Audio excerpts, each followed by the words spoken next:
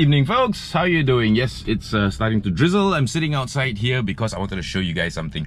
Constant updates and constant upgrades of the cars that I have, the Weevils in my garage. As you know, the Saga recently got seat covers, which look really nice.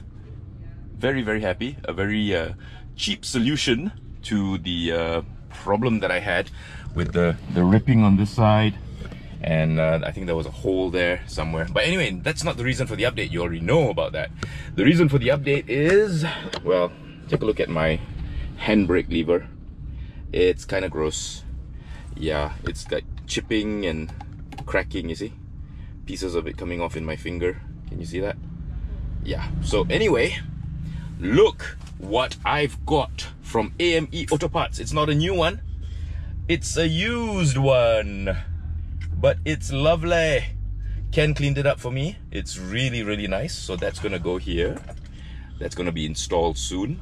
Very happy about that. And while we're here, oh yeah, this is my Chris gear knob, which I cleaned up myself.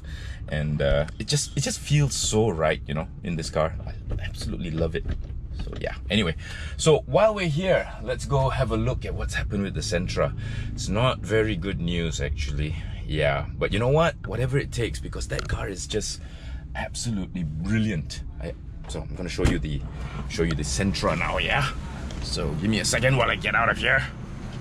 Okay. Right, so let's give you a very quick look at the Saga.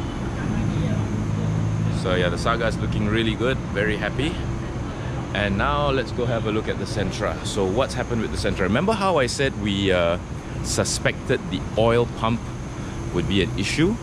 But, and yes, sure enough, it is. So miraculously, well, the oil pump goes over here.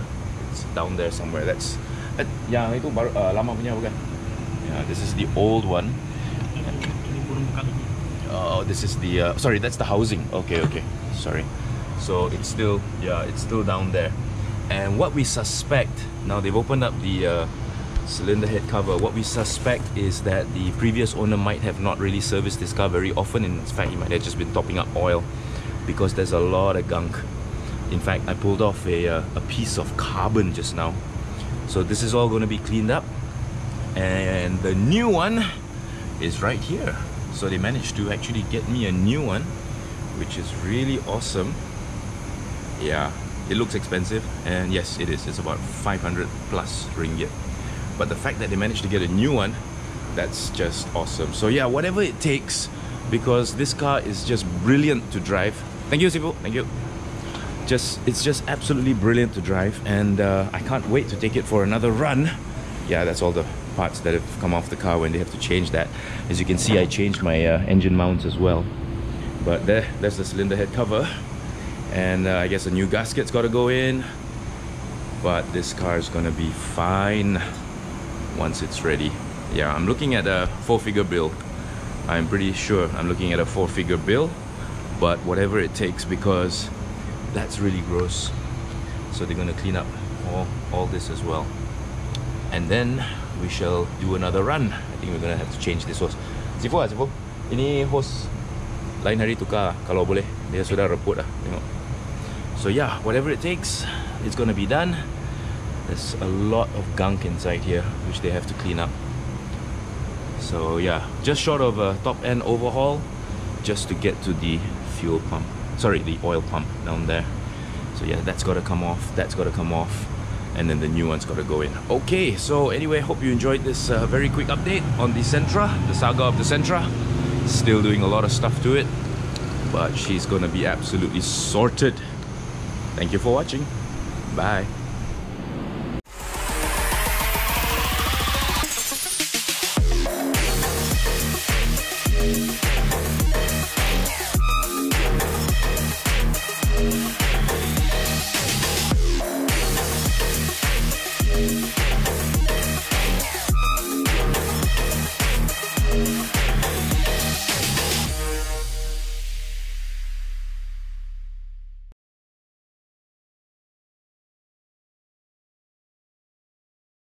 So folks, we got some good news and we got some bad news in regards to my Genting Run Taxi Sentra B13. Well, okay, as you can see, the cylinder head cover is already off.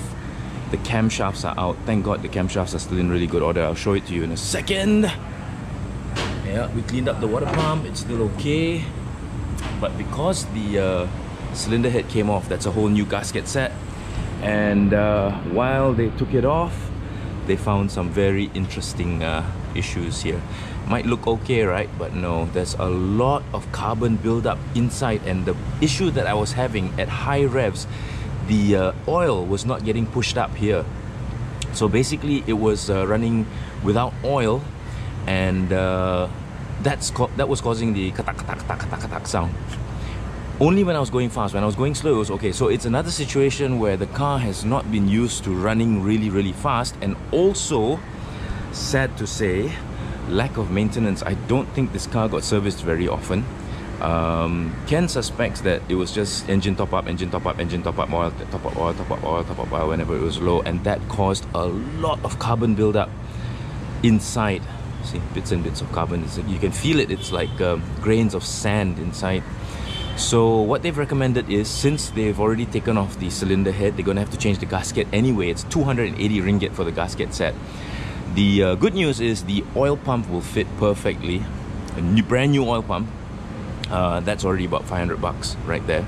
So now the recommendation is to remove the cylinder head, grind the valves, clean up everything, sandpaper down, or rather clean the pistons, and basically it's a top-end overhaul. So yeah, the dreaded top-end overhaul. But you know what, since the cylinder head's already out, might as well get it done, because if later they put in the new oil pump and the oil still can't come up because it's so badly clogged, then they're gonna have to remove it again, and that's another gasket set, another 200 ringgit plus gasket set. So might as well do it once and for all. Yeah, because this car is a keeper. So, and even if I was gonna sell it, you know, this just makes the value even more, because the car has had a top-end overhaul. But no plans to sell this car. I love driving this car. It's so quick, it's so nice, and because sometimes the parts are hard to get, it's a bit of a challenge, and you know I love a challenge. So yeah, have a good look. Those are the 16 valves. 2, 4, 6, 8, 12, 14, 15, 1, 2, 3, 4, 5, 6, 7, 8, 9, 10, 11, 12, 13, 14, 15, 16. Yes, 16 valves. Wow. So this is the first time I'm seeing the inside of the engine of a B13 Nissan Sentra, and you can tell it's not very good. They were using a screwdriver just now and pulling out just huge amounts of carbon buildup inside, which is really bad. But hey, basically getting a brand new B13 engine after this is done, because they're going to grind the valves. Maybe I'll ask them to port and polish once and for all. Now I want to keep it stock. But yeah, all for the betterment of the car, and it couldn't be at a better place, because the guys here, they really know these old cars very well. So Ken, do your best, yeah? Yep. For this old car. I know she's in good hands, and right now they're cleaning the shims over there at the back. They're cleaning the timing chain. Very cool. So yeah, basically a new engine's gonna be born from this. And here I was just worried about this little cracking hose. So much more to do than that. Okay, you all, stay tuned, take care, lots more to come.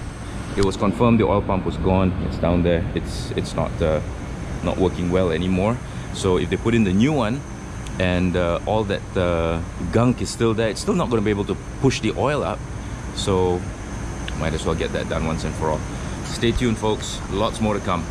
Howdy folks, so just a very quick update. Yes, that's the cylinder head of my Sentra over there. That is all chemical. It's eating out all the gunk that was inside. This chemical was actually red earlier, it's now gone black. Camshafts are in here as well, taking out all this. So once this is done, he'll turn it over with new chemical to get rid of all the muck inside here. And so you can see now the engine of the... Ken, what chemical is that? The engine chemical. To clean out the oil. So after that, have to turn upside down, yeah, do again. Right, let's go see the engine. So now the engine is pretty much, this is what a top-end overhaul will require. They're gonna clean up the intakes as well over there. and change the new gaskets. This is going to be sanded down. The pistons and piston rings are still okay, that's good. Just a bit dirty, but they're going to sand this all down and clean it all up. So yeah, lots of work. It's a big job, very labor intensive. Of course, I'd never try and do this by myself, but the car is in good hands and it's pretty much going to be overhauled and done once it's ready. Yes, I can't wait to do another Genting run with this car. So there we go, that's the very quick update for you. New gaskets will go in there as well. So yeah, I'm really amazed at that chemical, at how it's cleaning up the engine so well. I've also told him to change the rubber hoses because these are all hidden underneath the engine, so wherever it's cracked or looks like it's gonna fail anytime soon, all this will be changed as well. So yeah, it's a big job, and but it's gonna get done so that this car will live again.